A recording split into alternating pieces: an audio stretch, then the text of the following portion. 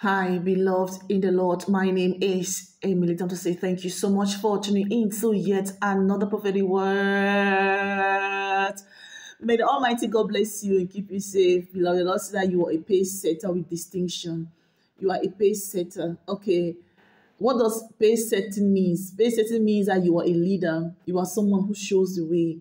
You are someone who starts things and everyone follows. You are the um you are a strength to other, beloved. Yes, you are an inventor. All right. So Lord says that you are a pace setter with distinction. What does this mean? It means that you are a leader with a difference. Glory be to God.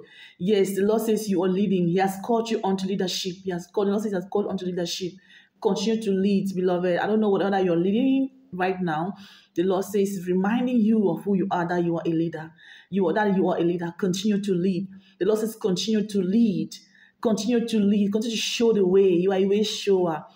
You are light, beloved. You are a motivation. You are just as Christ is here as always. So I, beloved, the Lord says this moment that we should focus on what He's doing in us. We should focus on we should focus on knowing who we are in Christ and dwell on these things, beloved. So I'm just here to remind you that you are a leader. Not that you don't know already. You know, the Lord said you are a leader. You are a pace setter. Okay.